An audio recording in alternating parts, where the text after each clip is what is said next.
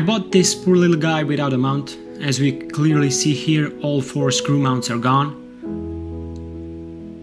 I'm left wondering how is this even possible, considering the rest of the lens, including the housing, is in great condition. Before installing new screw holes, I had to level the surface and remove any leftover plastic. I was thinking of using brass M2 standoffs and melting them into the barrel with a soldering iron, but I chose a less destructive approach, epoxy glue. For replacement screw mounts, I used M2 standoffs from my FPV drone flight controller stacks. Had to do some Dremel work on them though, but it was fun.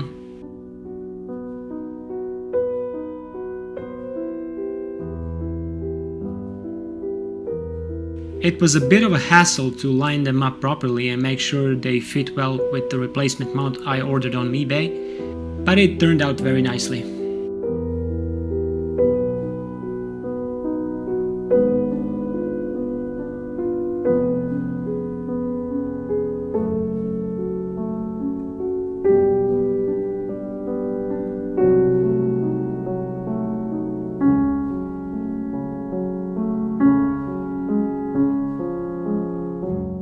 So why do I keep buying broken lenses?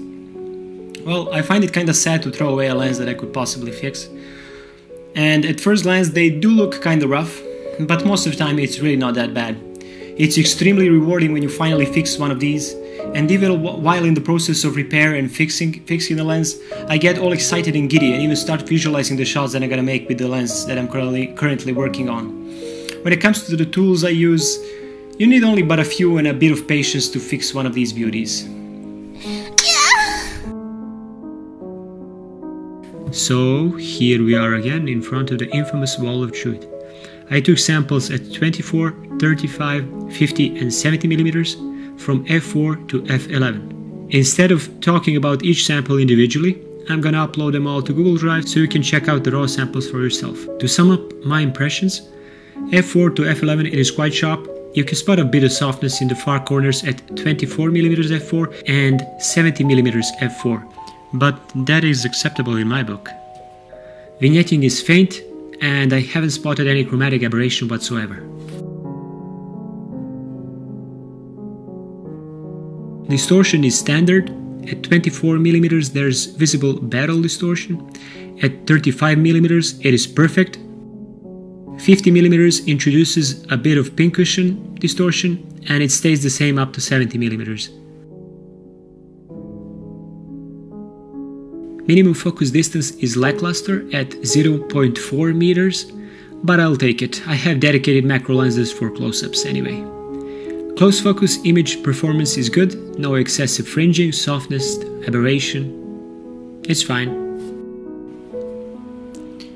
This little guy is meant to be a compact and light all-in-one lens, and it serves its purpose quite admirably.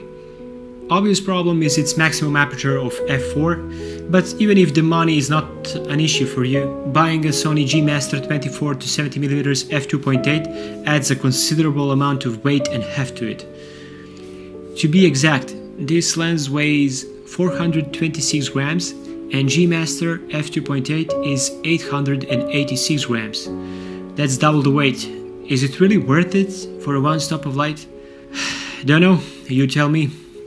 Even though FX3 and other Sony cameras have in-body image stabilization, it is trash. I wouldn't really rely on it.